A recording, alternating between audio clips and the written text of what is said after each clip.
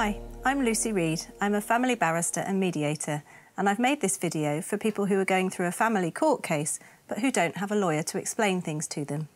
The video is mainly prepared for parents involved in disputes about their children, but should also be helpful if you're involved in another kind of family court case, for example, about your finances after separation. As a family barrister, I'm in court most days dealing with this kind of case. And I know that coming to court, particularly when you don't have a lawyer, and particularly for the first time, can be a very stressful and confusing experience. I remember the nerves I had when I first started as a lawyer and had to speak in court, and I have first-hand experience of the stress involved in representing myself. I meet litigants in person every day who are finding things very stressful, and I'd like to help make it a bit easier. Of course, this video isn't legal advice, but I hope it will be helpful. Although you'll probably still be nervous about what will happen with your case, it might help a little if I talk through some of the practical stuff so you have less to worry about and can focus upon saying what you want to say to the judge. In this video, I'm going to focus on preparing for your first court hearing.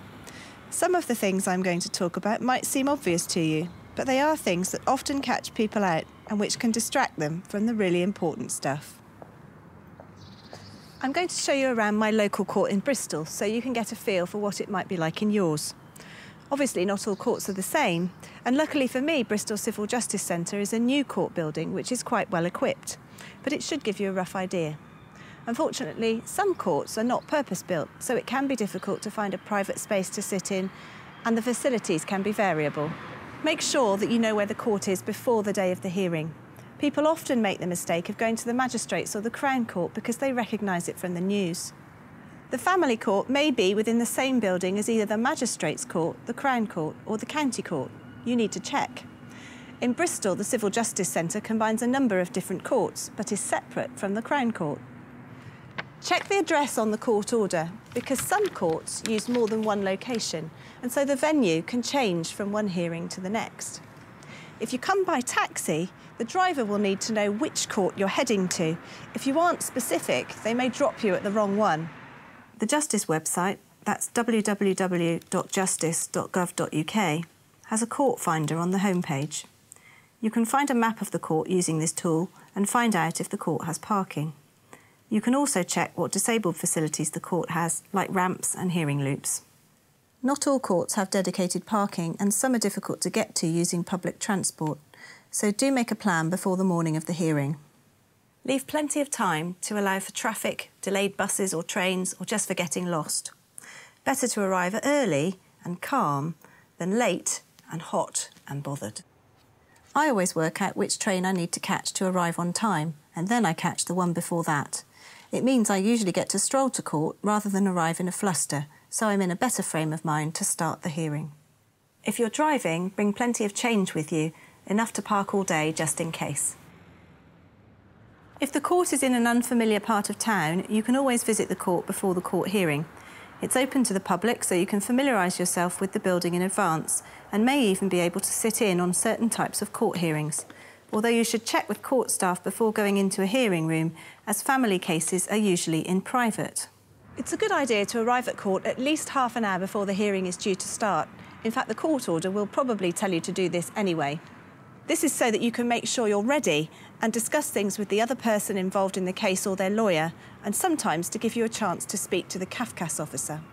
I talk a bit more about CAFCASS in the next video, but you can find out about them on their website, which is www.cafcass.gov.uk. That's cafcass.gov.uk. You'll need to go through security to get into court. We're not allowed to film the security process, but usually you'll need to empty your bag, allow your pockets to be searched, and go through a security arch, a bit like security at the airport. Some courts will confiscate anything sharp or that they think might be capable of being used as a weapon. This is standard practice. It's a good idea to put your coins in a purse and your bits and bobs in a bag so that you don't have to spend ages getting through security. I find that there are a few really useful items to have in my bag when I come to court. I always have several spare pens, a highlighter and some post-it notes, a bottle of water, a packet of tissues, my phone and some change. If you get flaky mid-morning, like I do, then you may want to bring a snack or a banana with you.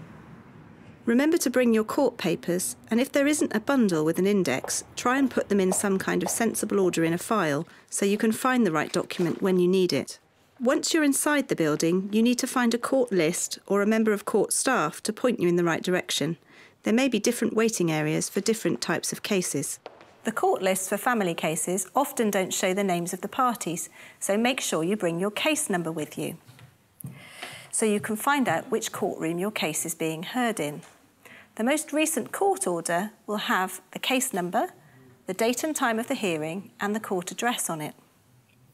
The court usher will often, but not always, be dressed in a black gown, or there may be a counter that you can ask at. If you're unsure, find somebody wearing a suit, as they're probably a lawyer and can point you in the right direction. If you're planning to show documents to the judge that other people in the case haven't seen, you should bring copies for the judge and the other people involved in the case and hand them in to the court usher when you arrive. Everybody is entitled to see everything that the judge sees. Once you've signed in, you'll be asked to wait until your case is called. You may find that your case takes a while to be called because several cases will be listed at the same time slot. In some courts, you'll be able to use a private room, but if it's busy, you may have to wait in the main waiting area. If you're intimidated by the other person involved in the case, ask the court staff. They may be able to find somewhere more private for you to wait. Whilst waiting, you may be approached by a lawyer representing the other person in the case. Don't be concerned about this. The judge will expect you to have a chat with them to see if you can agree on any areas and to identify what the likely areas of dispute are. You don't have to agree anything with them if you don't feel comfortable, but by having a chat with the lawyer for the other person and listening to what they have to say, you will probably have a better understanding of what they're going to ask the judge to do when you do go into court, and you'll have a few minutes to think it through before the hearing starts, rather than being surprised when you go in. I'll talk a bit more about why this can be helpful in the next video. The court order might say that your case is listed for a particular type of hearing and might give you a time estimate. Cases often overrun though, so do make sure that you make arrangements for childcare and parking and time off work on the basis that you might be stuck at court for the whole day, even if the time estimate on the court order is much less. That way you won't be worrying about parking tickets and school runs and can just focus on the hearing. If you have special dietary requirements, bring a snack with you. Some courts have a cafe, others have a snack machine, and some have neither. And not every court is within easy reach of a sandwich shop. If you do have to get away by a certain time, make sure to tell the court staff and the others involved in the case at the first opportunity and ask for the judge to be made aware. They may be able to try and prioritise your case. Don't bring the kids to court with you unless the court has asked you to do so. You will almost certainly not be able to bring them into court unless it's a very small baby and there's no alternative. Family cases aren't open to the public, and although the press are allowed into the hearing, they rarely come and can be excluded if appropriate. If you've brought a friend with you to court, they may be able to come into the hearing and sit quietly and support you, but not speak on your behalf. Someone who does this is called a Mackenzie friend. You should tell the usher when you arrive that you have a friend that you'd like to bring into court with you, and you may have to ask the judge to approve this before the hearing begins.